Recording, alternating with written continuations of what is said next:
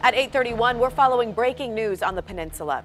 That's where a man is in custody after a scary situation at an apartment complex.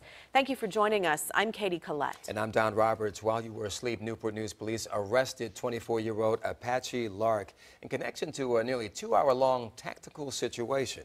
It all played out at an apartment complex on Crescent Way. It's in a busy section of the city near Denby and Warwick Boulevards. 10 on your side's Kara Dixon joins us now live at the police department. Kara, what do we know about Lark?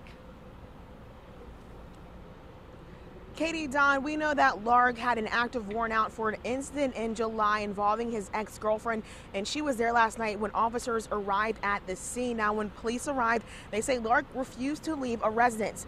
Police were at the apartment complex on Crescent Way for more than 2 hours before they were able to take him into custody. Now, that happened inside an apartment building. Lark is currently being booked into jail. Now, we told you that he already had an active warrant out for his arrest for a previous offense against his ex-girlfriend.